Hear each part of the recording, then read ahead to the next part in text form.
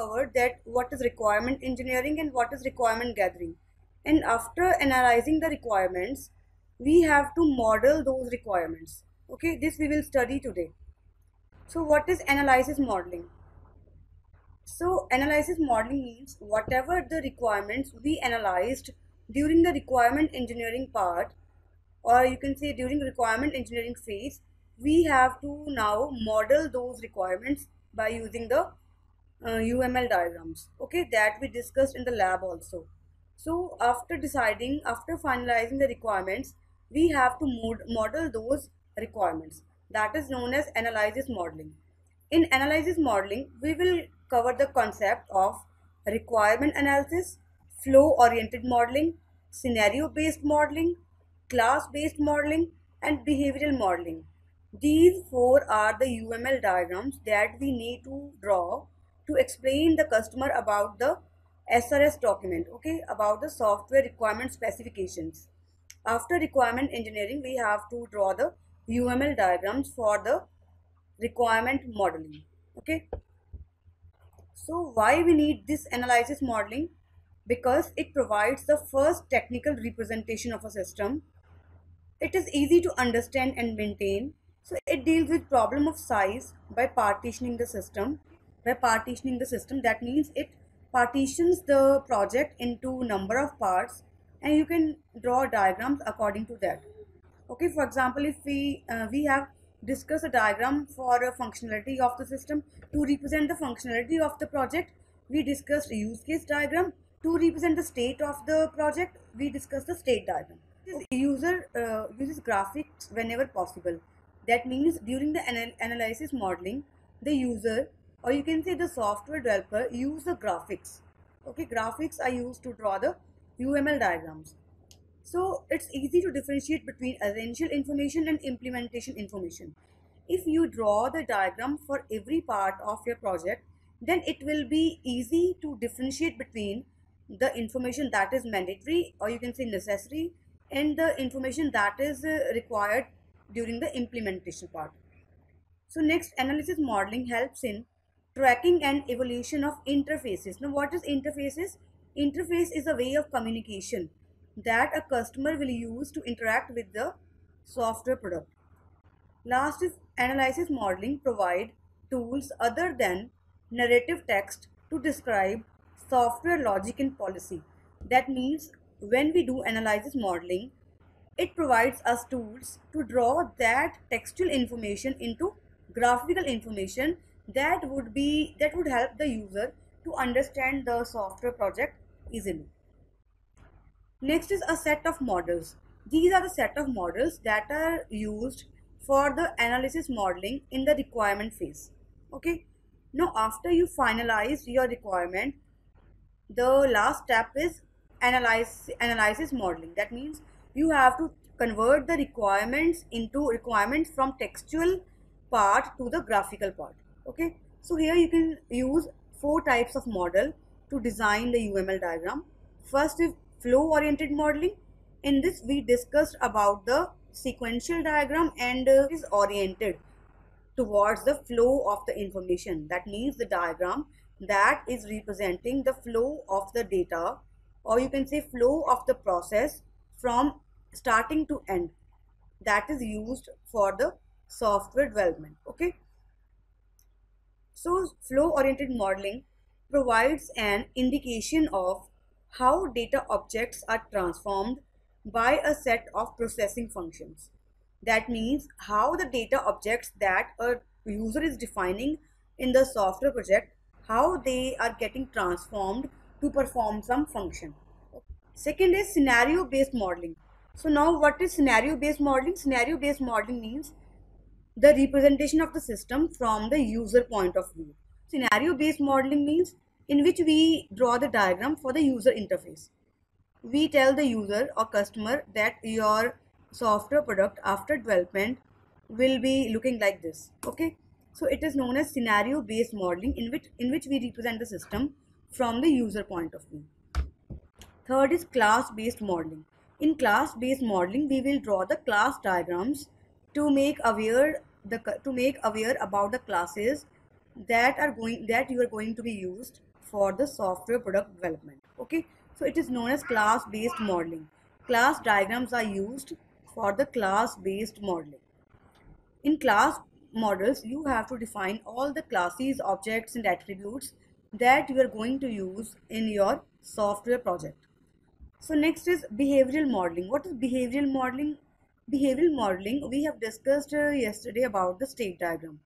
That means the diagram, the UML diagram, or you can say graphical notation that is used to describe the behavior of your software product or software project. In that case, we use the behavioral modeling diagrams. It depicts the state of the classes and the impact of event on these states. These four models that we discussed in the previous slide are the elements of analysis model. Now, basically there are two types of analysis model that we can design. First is object-oriented analysis, that is related to classes and object. Okay. Second is structured analysis. Now, what is structured analysis? Structured analysis is actually the static structure of your project. Okay. So in structured analysis, you are able to design the UML diagrams that are not going to change on execution when modeling. In object-oriented analysis, there can be three types of UML diagrams.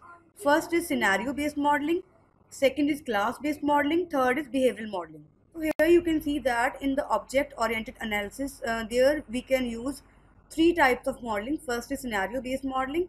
In scenario-based modeling, we have to draw the use case text. Use case text means you have to draw a box in which you have to mention all the use cases, means all the functions that your software project is going to perform. You have to mention all that. We will discuss this format in the next slide. Second is use case diagram. Use case diagram we have already discussed yesterday, in which we describe the functionality of the software project. Third is activity diagram. So last is swim lane diagram. This we will. So second is class-based modeling. Now in class-based modeling, we will draw the class diagrams, analysis packages. Okay, CRC model. CRC models are actually class responsibility collaborative model that are used for designing agile model. We have discussed agile modeling in the first chapter. Okay, so collaboration diagrams means third type of object oriented analysis model is behavioral modeling. In this we will discuss state diagrams that we discussed earlier. Second is sequence diagram, sequence activities. Okay, so last is there are basically two types of analysis model. One was object oriented that we have discussed. Second is structured analysis that remains static throughout the software development process. The diagrams, the UML, that is not going to change. Okay, so this is a structured analysis. In structured analysis, we can draw the diagram that is flow oriented modeling to show the flow of the different modules.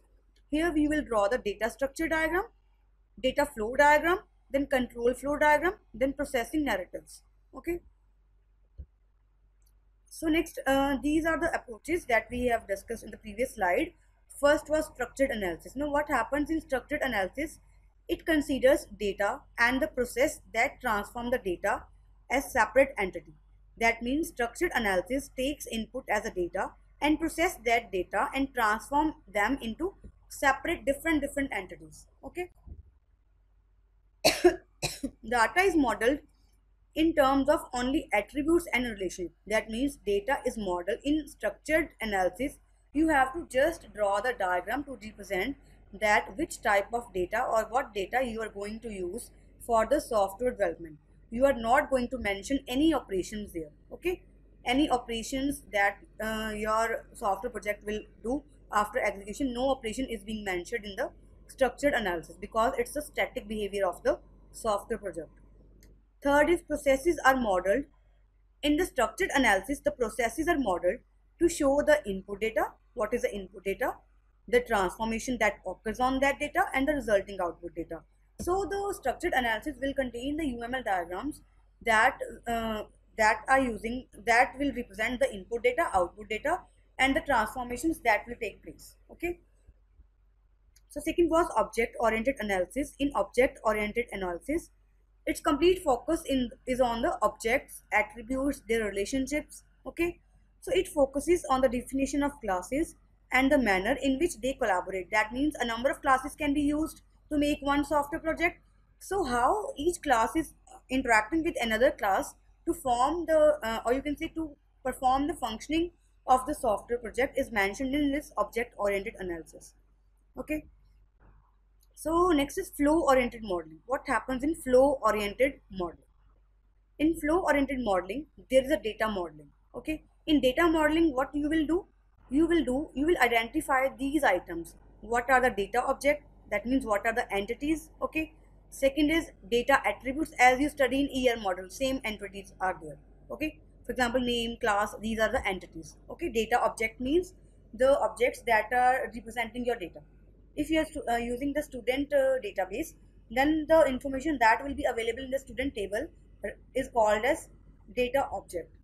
Like student table has information like student name, student roll number, student contact number. So name, roll number, contact number, these are the data object, these are the entities. Okay, so in data modeling initially you will identify the data object, then data attributes, data features, then relationships between the attributes, then cardinality, that means number of occurrences. This is similar to the ER diagram that you have learned, might be learned in the DBMS. Okay, so data flow and control flow. Now what happens in data flow diagram? Now this was, firstly we have to do the data modeling, we have to identify all the concepts related to the data modeling. After that we will go for data flow modeling diagram, then control flow diagram. Okay, so what is data flow diagram?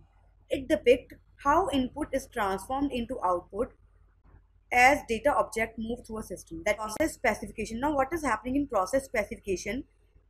It describes data flow processing at the lowest level. A control flow diagram. Control flow diagram क्या होगा? It will illustrate how event affect the behavior of a system. कि कोई भी event occur हुई है, for example हमने क्या किया है, एटीएम कार्ड इंसर्ट किया, तो उसके बाद कोई इवेंट ऑकर होगी, तो वो इवेंट सिस्टम के बिहेवियर पे कैसे इफेक्ट कर रही है, that comes under control flow diagram. Okay, how events affect the behaviour of system through the use of state diagram. This we will represent through the use of state diagram. Discuss in detail. So second is scenario based modeling. Initially we discussed about flow oriented modeling.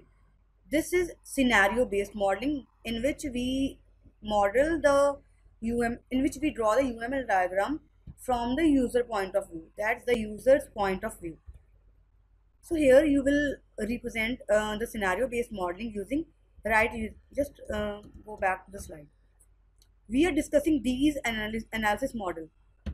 Initially we discussed the flow oriented modeling, okay, in which we have to draw DFDs, control flow diagrams, and processing narratives. Okay, so this was the structured analysis. Now we are discussing the object oriented analysis. In that we are now discussing the scenario based modeling, in which use case text is there, use case diagram, then activity diagram, then swim lane diagram. Okay, after that we will be discussing class based modeling, then behavioral modeling. So this is a scenario based modeling in which you have to write the use case text. Okay, you have to draw this symbol, this boundary. In that you have to write use case title. Use case title क्या होगा इसमें? Use case title will be the name of your module. For example, I gave you an example the day before yesterday. That was the example of reception. So use case title will be the reception. Okay, in your project the name of the different modules can be here, use case title. After that actor will be the receptionist. Reception पे जो actor होगा वो कौन होगा? Receptionist होगा, या फिर क्या आएंगे यहाँ पे? पेशेंट्स. दो एक्टर्स हो सकते हैं इसमें, पेशेंट हो गए, जो भी विजिटर्स हैं वो होंगे, एक क्या होगा? रिसेप्शनिस्ट. डिस्क्रिप्शन, अब इसमें डिस्क्रिप्शन दोगे कि हो क्या रहा है. ठीक है, तो you have to right. So this is a activity diagram. Now activity diagram भी हमने कल डिस्कस कर ली थी. इसमें आप क्या डिस्कस करोगे? Activity diagram is also a part of object oriented. Okay, it is a part of the scenario based modeling. It supplements the use case by providing a graphical representation. मतलब होता क्या है इसमें, जो use case diagram है उसको ही आगे graphical representation बता रहे हैं हम by flow of information. use case diagram में क्या था? functionality थी हर project की. activity diagram में क्या है कि वो functionality का data flow कैसे है, वो functionality को अगर आप use कर रहे हो तो उस फंक्शनैलिटी में डेटा कैसे फ्लो करेगा step by step, that comes under activity diagram. Okay, so it supplements the use case by providing a graphical representation of flow of interaction within a specific scenario. Okay, use flowchart like symbol use होते हैं इसमें. मैंने कल बताया था आपको. Rounded rectangle हम use करते हैं to represent a specific function. Arrow represent करते हैं to represent the flow of information. Diamond for branching decision. Solid bar to represent the Fock and join of parallel activities. Fock and join ये मैं आपको बताती हूँ होता क्या है.